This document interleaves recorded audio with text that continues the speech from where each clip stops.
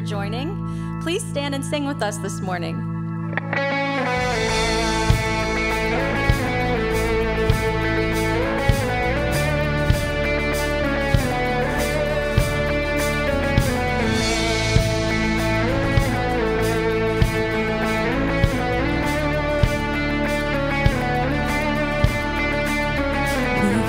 For this day, we've gathered in your name, calling out to you.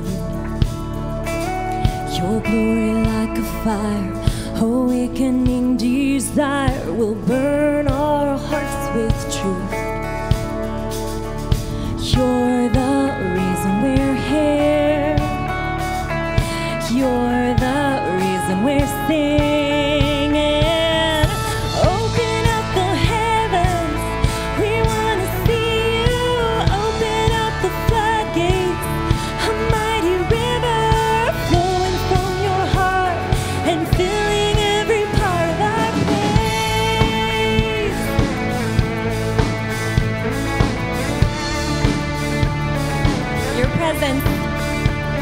Your presence in this place, your glory on our face, we're looking to the sky.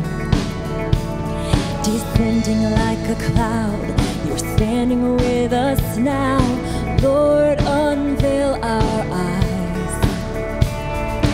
You're the reason we're here. You're the reason we're singing.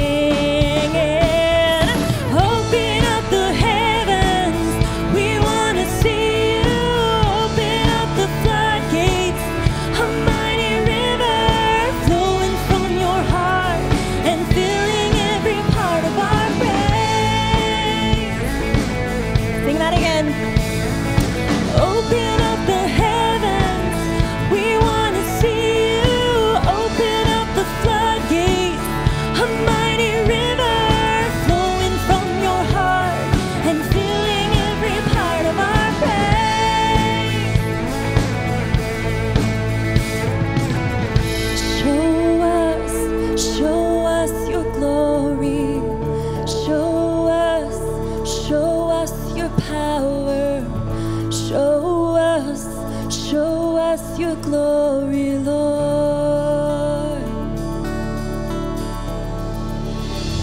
Show us your glory. Show us your power. Show us your glory, Lord.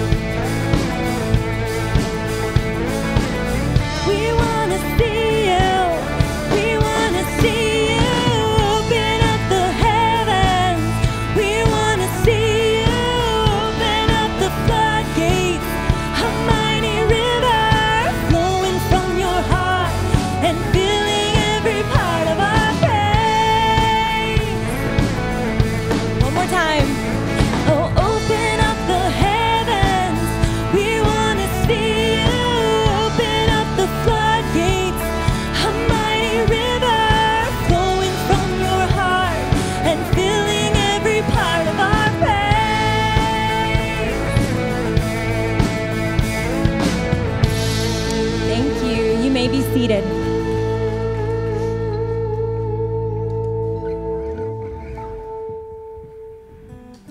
Hi, I'm Michelle. Hi, I'm Katie. My husband and I moved to the area a couple of years ago, and we started attending CEFC pretty early on, and we really liked the church, but one thing that was kind of difficult for us was it was a little bigger than we were used to, and we decided we should join a life group, and that has been really wonderful. It helps us feel a lot more connected to the church. We've made friends. We can talk about the Bible. We can talk about our differences and find people that really want to journey with us to follow Christ. So mine's a bit different. So I grew up in the area. I'm from Perry County, but I went to a different church. However, when I came back from grad school, I decided I needed something different. So I had a friend who went to CEFC.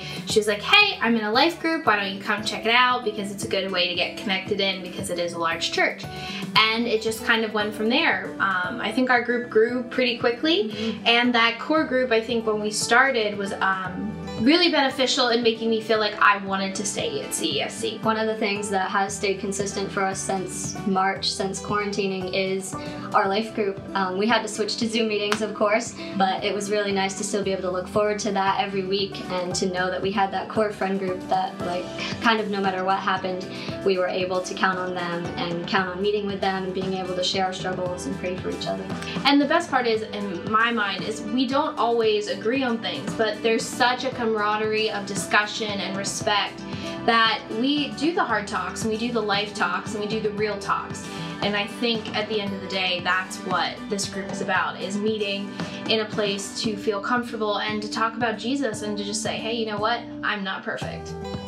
Over the past summer, we've gotten to do socially distant campfires, and those 2 campfires that we've had have just been so uplifting. We just get together, we eat some food, we've sang birthday songs, but that's it. There's no campfire singing, no one strums a guitar. But we haven't tried that yet. Yeah. But we just do, we got to see each other, we got to hang out, eat some s'mores, and just really enjoy each other's company, because I think that was actually for me the first group of more than like 3 people that I saw, and like it's still a small enough group that you could feel comfortable getting together with in this time, and so that's been really key for me. In the middle of doing those campfires, we were talking about what the future was for the life group. And as a group, we all collectively decided that we didn't want to see the life group dissolve. And I think that's what really, for me, cinched the decision to say, hey, I'll step up and do this, is the fact that everyone was really like, no, we do still want to be a group. The group was not only important to us, but also to everyone in the group. It had become part of our lives that we didn't want to let go. So we wanted to lead together and make it a team effort and keep this community that we found going. Looking into, like, as we start this, life group has been such a pivotal moment and such pivotal times over the last 1.5 years for me, and I am actually so excited for us to start this fall. I think it's going to be really interesting. I think we're going to do pretty well, trying to keep low expectations, not to be too crazy, but I am really excited about this. I think it's going to be really just an opportunity for us to continue growing as fellow believers, fellow friends, and also I think this is a great opportunity that I hope all of you guys kind of take like we did. Yeah, we definitely want to encourage anyone looking to create deeper connections in the church, meaningful friendships, to definitely try a life group, try it out.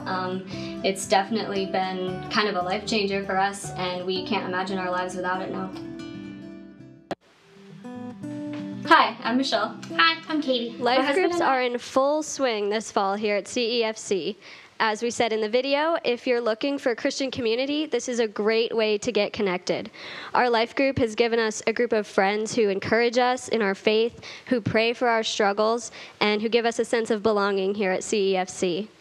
There are many groups, no matter what stage of life you're in. You can find these on the CEFC website or on the app. You can also visit the Welcome Center to learn more about life groups or how to find them on the app.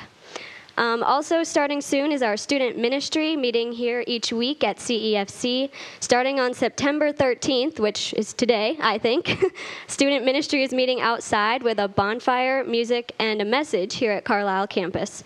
We invite students to join at 6 p.m. for this time of encouragement with others. And also starting soon is KC Club, our Wednesday night program for children in kindergarten through 5th grade, which will begin October 7th. KC Club is designed to go deeper into the Bible lessons from Sunday mornings through small group discussions, fun activities, scripture memory, and more. Times are 6:30 to 8 p.m. at CEFC Carlisle campus. You can register on the CEFC website or on the app.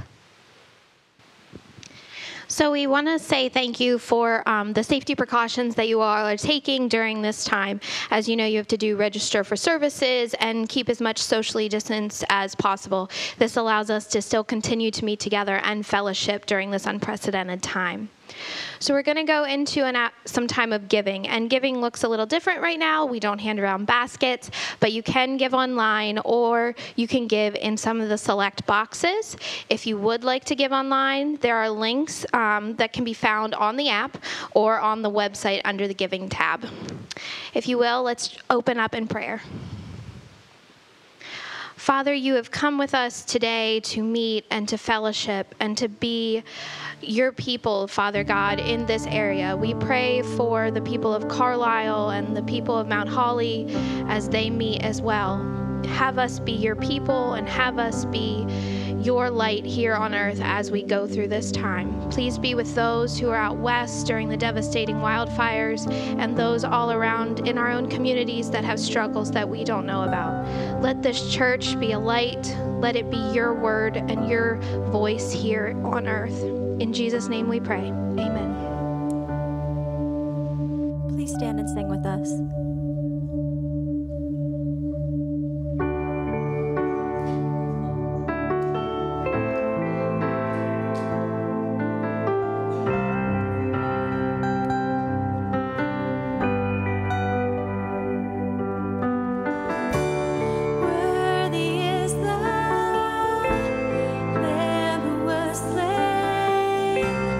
Holy, holy is He.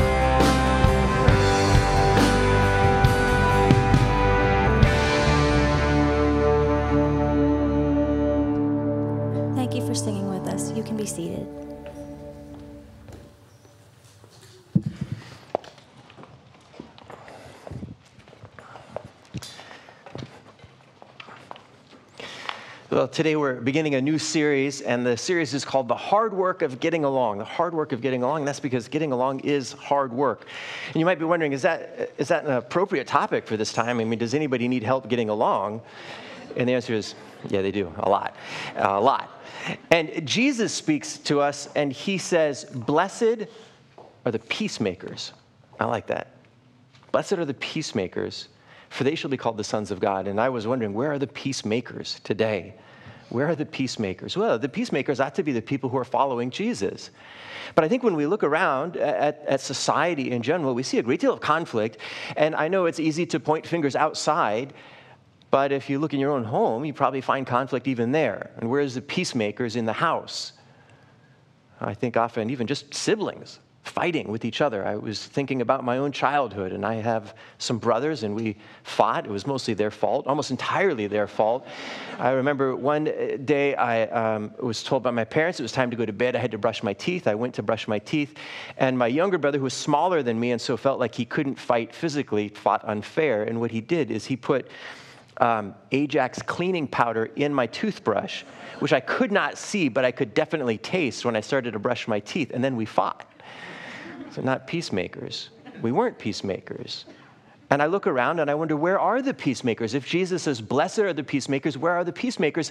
And we see that there's conflict all around us. Conflict at work, conflict, as I mentioned, in the home, and people have disagreements over complicated things like politics and over simple things like how to stack the dishwasher properly. Why can't people do that? That's a point of conflict. And there's conflict that's brewing, I know, in the schools. And if you're a student, you've had conflict with friends and with classmates. And if you're on a sports team, I was watching the NBA playoffs last night, and I noticed there was conflict between people on the same team, and then conflict between people on opposite teams, and then conflict with people in the stands. And this is just, I think it's the state that we're in right now, isn't it? A state of agitation. And Jesus says, blessed are the peacemakers. What about in church? Oh, church is perfectly peaceful, isn't it? No, I'm afraid especially sometimes in church, there's conflict. And conflict sometimes with people you've never even met before on the interstate. I was driving to church yesterday, and as I was merging onto the interstate, this person, I don't believe I've ever met them before, they sped up to block me from getting onto the interstate. And if I hadn't been preparing for this message, I would not have known how to respond in a way that reflected Jesus. So we can all just say, thank you, Lord, for this message, because it's timely. The Bible is timely. Or maybe it's better, the Bible is timeless. That what the Bible has to say is for us today. It's helpful.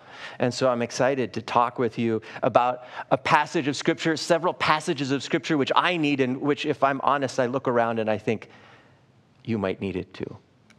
And so let's talk about Jesus, who said, blessed are the peacemakers. And, you know, the Bible gives instructions about peace all throughout the Scriptures, and I'd like to bring out a few of those passages for us to think about. And then I want to give you some practical strategies to pursue peace. Because it's all well and good to say that we should be at peace, but the question is how? How do we do it?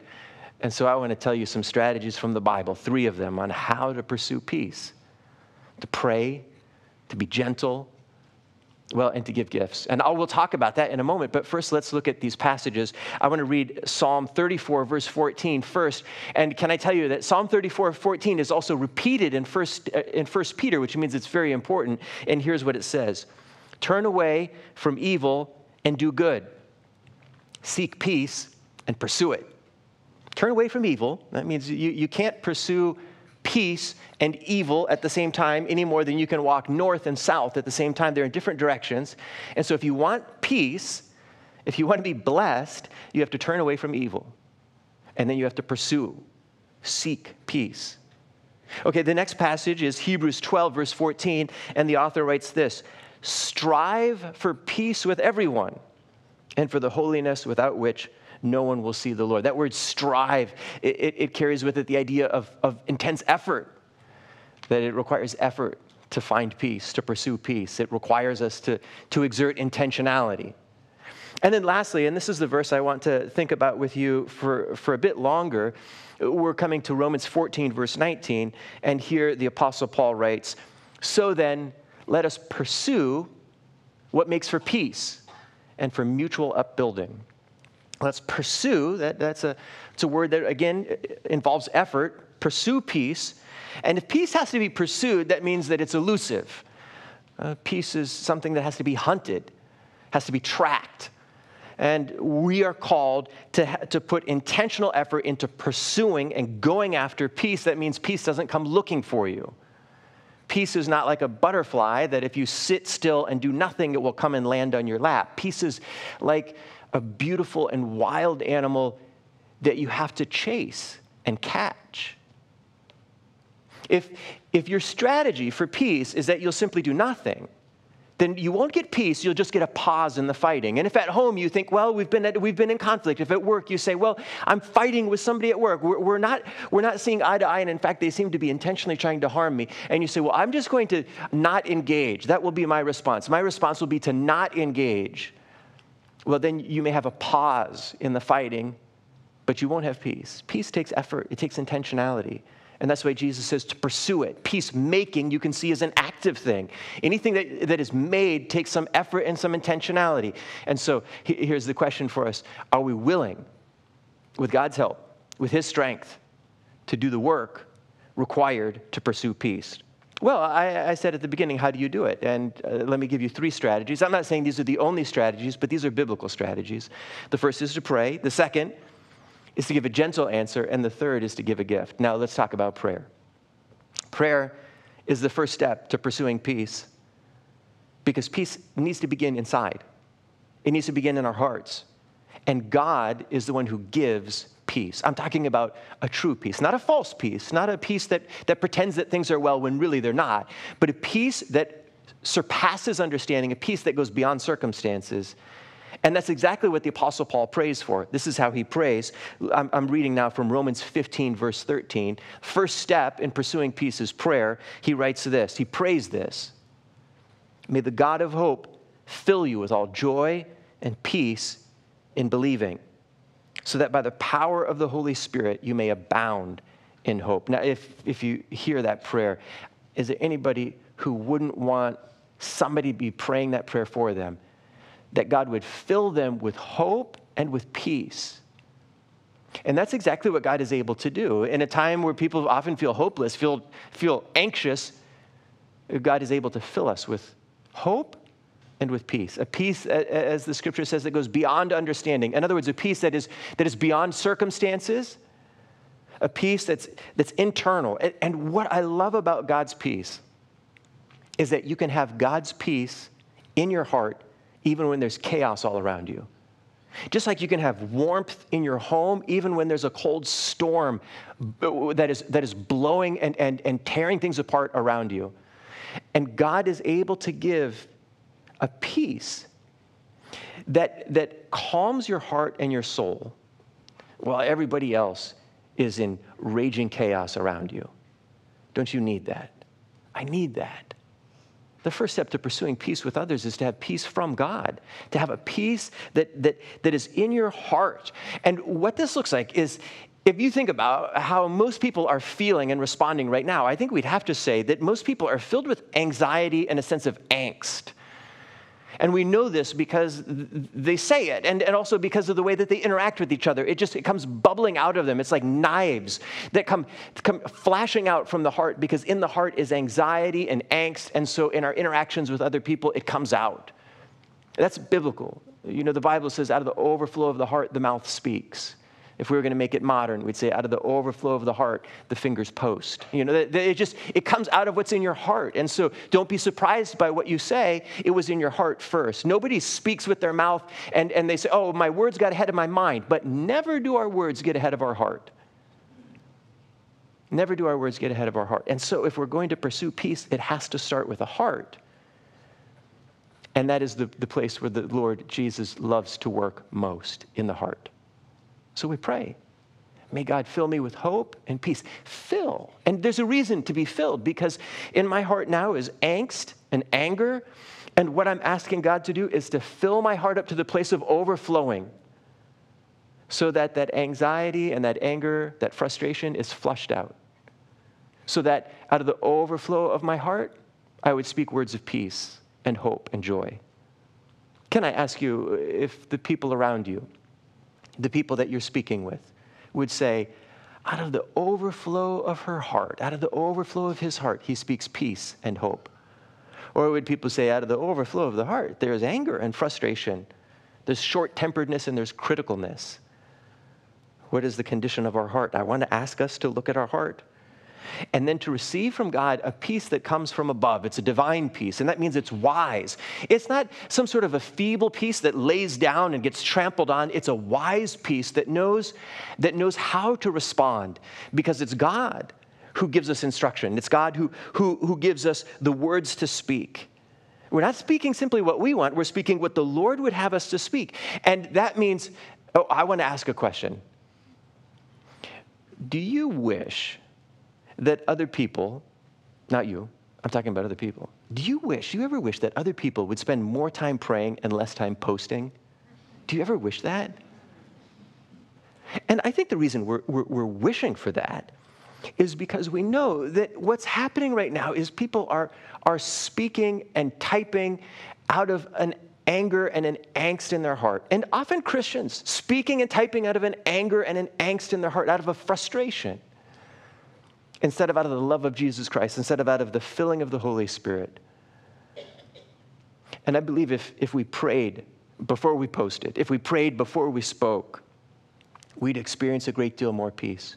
I'm not saying we'd have peace with everyone, but I'm saying we would have more peace. And even if we had peace with no one, we would at least have peace with God. And not only peace, but blessing, because the scripture says, blessed are the peacemakers. And so are we praying first that God would give us in our heart his peace, his divine peace, his supernatural peace, his peace which goes beyond all understanding. And you know, when God is at work in your heart, he changes your heart. And then your heart begins to desire and to value the things that are eternal, the kingdom of God. And then you begin to care about not your reputation, but Christ's reputation. And that means that before you speak or you post, you start to think, well, how is this going to reflect on Jesus? Is this going to advance the kingdom, or is this going to create a barrier for the kingdom? And you begin to think, I would love to win people over to Jesus more than I would like to win my point. I would love to win people over to Jesus more than I would like to have people think well of me. And so you begin to see yourself as second.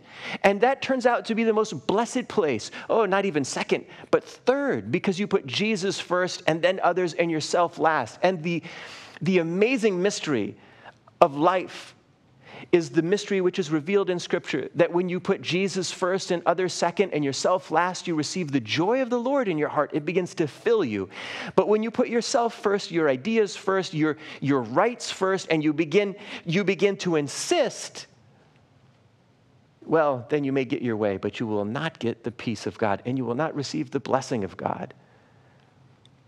And the blessing of God makes you rich, and he doesn't add any sorrow with it. What I'm saying is that what God can give is greater than anything that you can grab.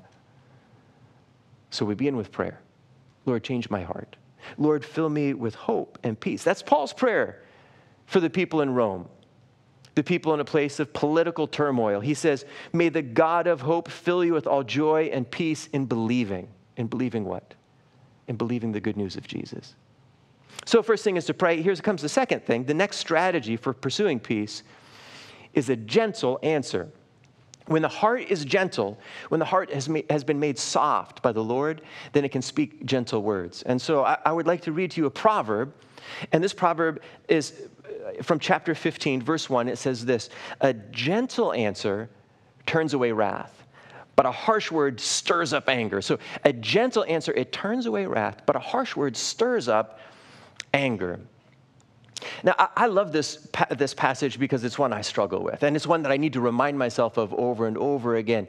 And some years ago, as I was looking at this passage, even though I'm not a huge tennis fan, I thought of some of the great tennis players, Roger Federer, for example, who is amazing at the drop shot in tennis.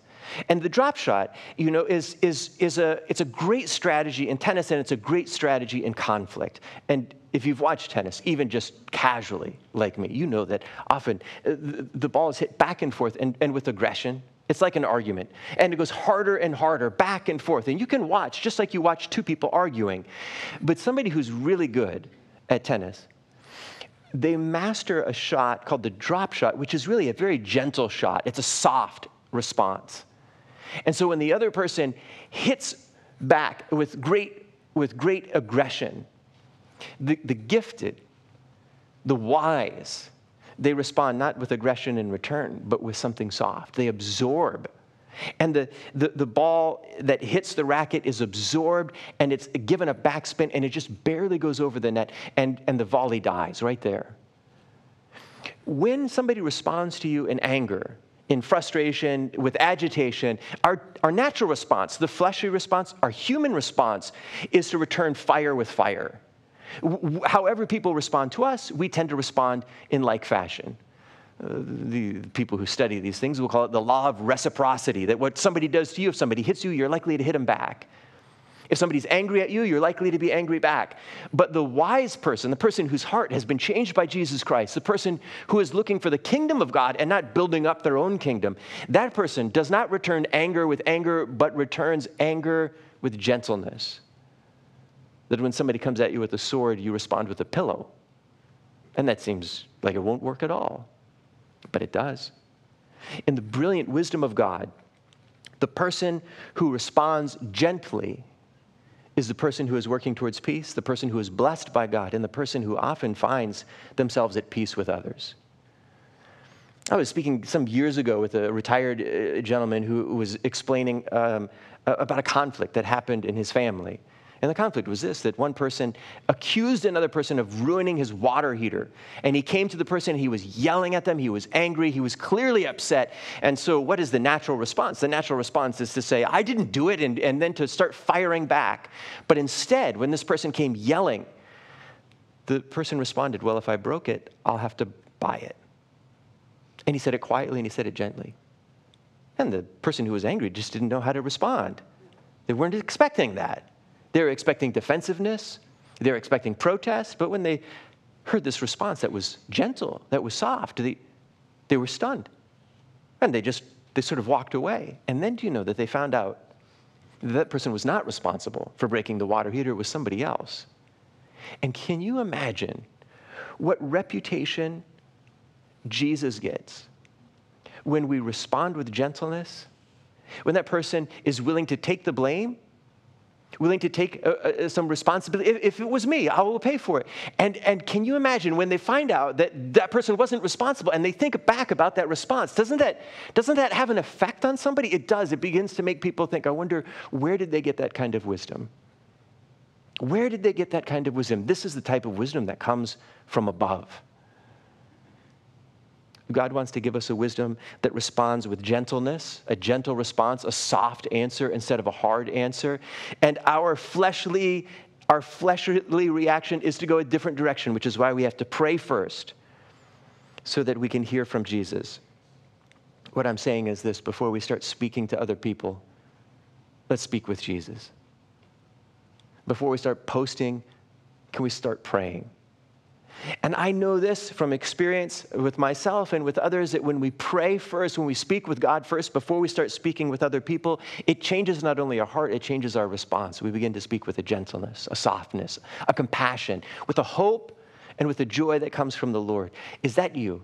Is that me? Do people know us by our gentle and godly responses, or do they know us as people that if you poke us in the wrong spot, we respond with venom and anger? So first step is prayer. Second step is to give a gentle answer. Can I give you an example of that? In 1 Samuel 25, there's a woman named Abigail. She's married to a man who is a terrible man. He is sort of the epitome of the person who responds with anger and grumpiness and agitation. David, who was a warrior with 600 men, had been caring for and watching over Nabal, the husband's shepherds. And so David came and said, it's a feast day. Is there anything that you could spare, that you could give us? And this man responded with great anger and disgust and was insulting. And so David went back to his men and he said, everybody put on your sword. We're going back and we're going to destroy his entire group of people. And as David and his armed men were advancing with murderous thoughts in their mind because they had been treated badly and they were going to respond with anger in return, Abigail, the wife, she comes out to David and she gets down off of her donkey and she speaks to him gently. And that gentle answer turned away wrath. That gentle answer calmed David, and then she gave a gift. She had food prepared for the men, and she offered the gift. And that brings me to the third strategy, which is to give a gift. Can you imagine giving a gift to your enemy? Can you imagine the person that you're in conflict with, the person at work, the person in your home that you're fighting with, that you give them a gift, and yet that's exactly what the scriptures say and exactly what Jesus says. I want to read from Romans 12. Romans 12 says this: if your enemy is hungry, good, let him be hungry. No, it doesn't say that. It doesn't say that. It says, if your enemy is hungry, feed him. If he is thirsty, give him something to drink. For by doing so, you will heap burning coals on his head. And what that means is the person will be baffled. Their mind will explode. We are enemies. Why would you give me something to eat? We are enemies. Why would you give me something cold to drink? Is this really practical, though? Because if you think about it, how many of your enemies are hungry and thirsty? No, your enemies don't have those needs. What gift do we give to our enemies? What is it? What do we do? And sometimes it's obvious. If you had an enemy who was hungry, of course, give them food. If they're thirsty, of course, give them a cold beverage. But what is it that your enemy needs? I think we have to ask the Holy Spirit to give us wisdom on that. What gift do I give to my enemy? You know, sometimes it's necessary for me to give somebody a gift. It's their birthday, there's some special event, and I'm required, and I want to give them a gift, but I don't know what to give them. I'm not, anybody else like that? You're just not a good gift giver. You don't know what would be an appropriate gift. And so do you know what I do? I ask my wife. She is a great gift giver. Every time, I've learned this, every time I go to my wife and I say, what should I give this person? And my wife will say, well, tell me about them. And she'll kind of coach me along. And you'd think after a while I'd learn how to do this, but I don't. I just depend on her. I go to her and I say, what gift should I give? And she says, give this. And I give that gift. And that was the right thing. Can I tell you, you probably, unless you're really gifted, you probably don't know what gift to give your enemy. But if you asked the Holy Spirit, what gift should I give? You know, if you're a Christian, the Holy Spirit is in you, in your heart. He lives in you. And he will speak to you and he will say, here's what you do. Your enemy needs encouragement. Encourage. Your enemy needs compassion. Give compassion. Your enemy needs somebody to wash the dishes. Wash the dishes. Your enemy needs somebody to mow the lawn. Go mow the yard. What I'm saying is that the Holy Spirit knows what your enemy needs, even if you don't know. And so you ask the Holy Spirit, what do I give? What is it that you want me to give my enemy? And do you know, your heart has to be right with God in order to give a gift to your enemy. That's evidence that your heart has been changed by Jesus Christ. If your heart hasn't been changed, you don't want to give a gift. You can't give a gift. Even something as small as an ice cream cone you wouldn't want to give. But if Christ is in your heart, then you say, I want to give something to this person that I've been in conflict with because I want to win them. I want to make peace. Can we be good gift givers? Gift givers who go to the Holy Spirit and say, what is it that I should give? Do you know what Jesus said? Jesus says this. He says, but I say to you who hear. Are you hearing? Are you listening? Here's what Jesus, if you're listening, here's what Jesus says. Love your enemies. Do good to those who hate you. Bless those who curse you. Pray for those who abuse you. What Jesus is saying is sometimes the best gift is prayer. Prayer for your enemy. You see, we started with prayer, and here we've come full circle to pray for your enemy. What a great gift that is. It's a gift that moves in the heavens. And so I want to ask, are you praying for your enemy?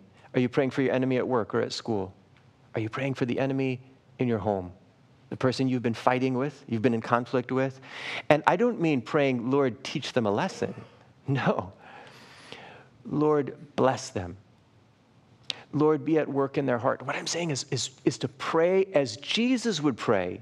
And you know, Jesus did pray for his enemies. He prayed for you. Even before you turned to him, Jesus was praying for you. Jesus was speaking to the Father on your behalf. And this is who Jesus is. He gives gifts. He is a gracious God. He is the God of peace, the God who is a gift giver. And Jesus gives gifts to you before you deserve it, before you earn it. And do you know that that is exactly what we're to be doing? We're to be following in the footsteps of Jesus Christ, who gives grace upon grace. That means he doesn't just give a one-time gift, but over and over. And if you're a follower of Jesus, you've experienced this. that Jesus continues to forgive you, continues to accept you, continues to speak gently to you, continues to encourage you. All those are gifts. Continues to watch over you, continues to draw you into himself. Even after you've pushed him away, he's still holding out his hand to you saying, come to me, come to me. That's a gift. And if Jesus, who is the God of peace, if he's still about the work of peace, if he's still the peacemaker, then shouldn't his people be peacemakers? Blessed are the peacemakers. I want to give you a realistic picture because that's what the Bible does. I've gone through these 3 strategies of praying and giving a gentle answer and giving a gift, and perhaps you'll say, well, then I will do these things and I will absolutely, then there will be peace, but there might not be. Even the scriptures say so. Paul, the apostle, who knew a lot about conflict, he wrote this. He said, if it is possible, it means it might not be possible. If it is possible, as much as it depends on you, live peaceably with all men. Here's the realistic picture. Some people, you're going to try to pursue peace with them, and they don't want it. They won't take it. But as much as it depends on you, as much as it depends on you. And I think if we were going to give an honest assessment of the way that we're responding to other people, we'd have to say that we really haven't done all that we could do. We really haven't walked with Jesus in the way that we could in pursuing peace. But can I tell you that even as you pursue peace, there will be some people who won't have it, and because they wouldn't have it with Jesus. Jesus was perfect, the only perfect person to ever live on this earth. And even Jesus was not at peace with all people. He prayed for them. He gave them gifts.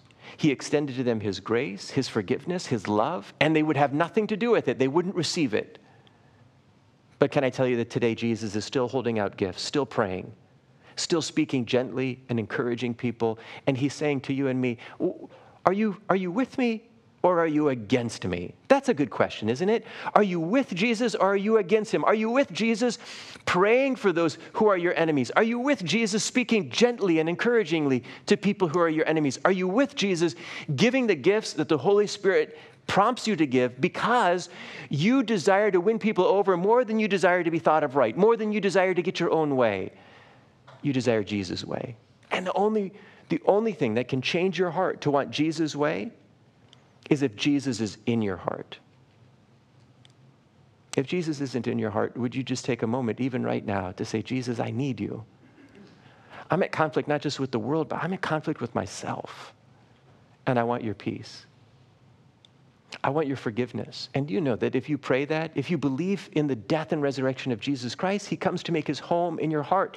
And he begins to fill you, just like Paul prayed, to fill you with hope and peace, to flush out of your system that anxiety and anger and frustration with others, and to replace it with a divine peace from Christ himself. And if you've prayed that prayer in the past and you say, but today I just feel so filled with anxiety and with anger, then in Paul's prayer is the answer to that anxiety and the answer to that anger. He says, may the God of peace fill you with hope and peace in believing. And so I want to call you to belief again and again and again. A belief in the person of Jesus, in his ability to work all things for the good of those who love him, and his ability to withhold and to protect his children. And if you've believed in him, you are his child. He is a sovereign and mighty God, and he can watch over you and protect you. That's why you don't need to be defending your own positions. You don't need to be advancing your own cause. You can be trusting in Jesus Christ, who loved you so much, he gave you many gifts. And most of all, he gave you himself. Let's pray. Father, where we have responded to people with frustration and anger, with a short temper, with a criticalness, Lord, forgive us for that. Lord, forgive us for responding out of our flesh instead of responding out of the Holy Spirit. Forgive us, Lord, for producing the fruit of frustration rather than for allowing the Holy Spirit to produce in us the fruit of the Holy Spirit, that love and joy and peace and patience. Now, Father, may you give us a heart that believes in you, a mind that knows Jesus Christ. And as others have prayed, Lord, we say, where our faith is weak, make it strong. Where our belief is small, make it big. that we might enjoy the presence of Christ within us, that we might have peace in our heart even while there's chaos all around. And we pray for this in Jesus' name. Amen. You know, Jesus is able to do, as the scripture says, immeasurably more than all we ask or imagine. I mean, he's a mighty and a powerful God. And so the proper response to that, we've said this before, is to worship.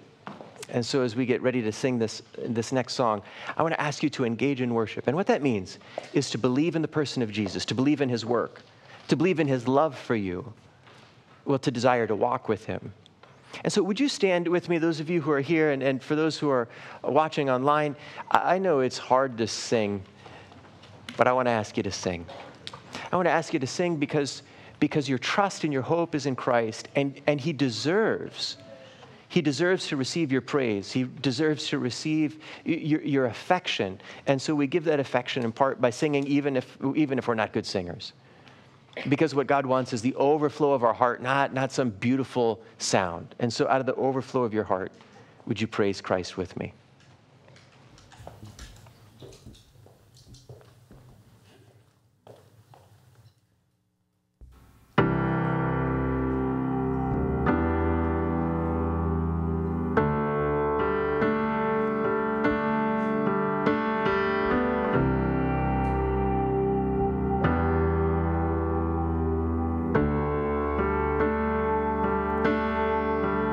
You give life, you are love, you bring light to the darkness, you give hope, you restore every heart that is broken.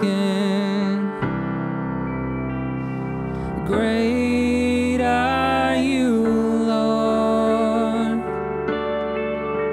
It's your breath in our lungs, so we pour out our praise. We pour out our praise. It's your breath in our lungs, so we pour out our praise to you only.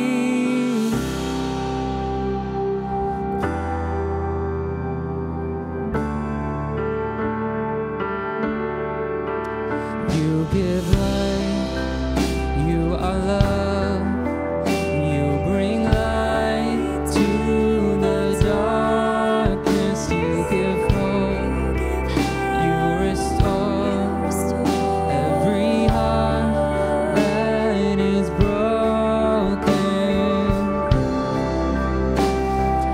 Great are you, Lord. It's your breath in our lungs, so we pour out our praise. We pour out our praise. It's your breath in our lungs, so we pour out our praise to you only. It's your breath in our lungs, so we pour out our praise. We pour out our praise. It's your breath in our lungs, so we pour out our praise to you only.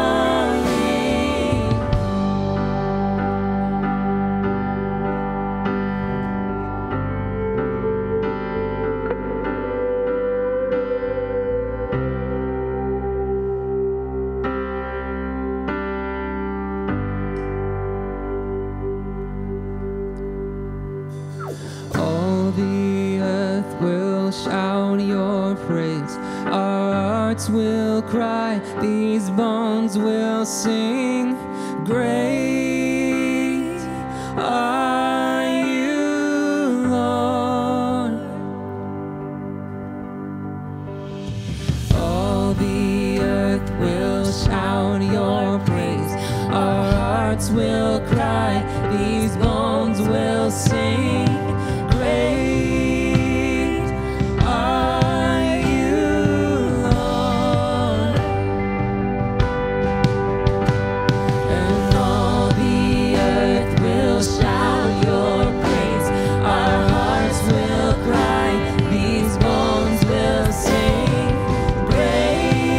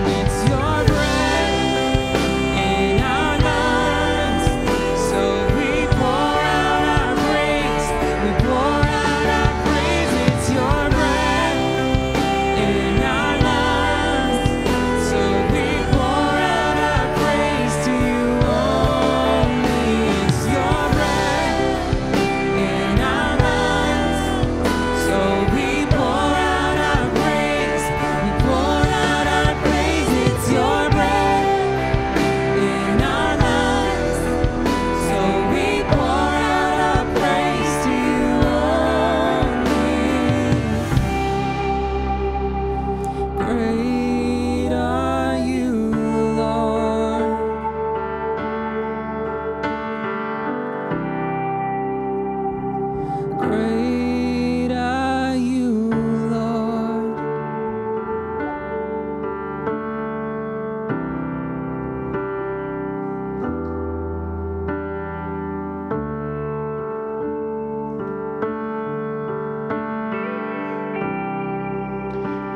Oh, those are good words to sing. Great are you, Lord. Great are you, Lord. And when you think about all that God has done for us, how he sent his son, how he gives us grace, how he speaks to us gently, how he gives us grace upon grace upon grace, gift after gift after gift, and what else can we say but great are you, Lord? And to say it from our heart because we mean it. I'll just say for myself, I know that it's very difficult to pursue Christ alone. And so we've been speaking earlier about life groups, and if you're interested in joining a life group, a group of people who would move towards Christ together, who would be peacemakers together, then I want to ask you if you could sign up either online or through the church app, and we'd love to get you plugged into a group of people like you heard about earlier. I want to pray for you and ask God to bless you, this God of peace. And then as those of you who are here in the building, as you prepare to leave, I want to ask if you could put your mask on and smile so big that people can see it in your eyes. That's how big. I want to ask you to smile. So let's pray. Father God, God of peace, God of hope, God of comfort, fill us. Fill us with your Holy Spirit. Fill us with the truth that we find in the Scriptures. And may you change our hearts, that our speech towards you would be filled with love and affection, and that our speech towards others would be gentle. In Jesus' name, amen. May God. All right, 1, 2, 3.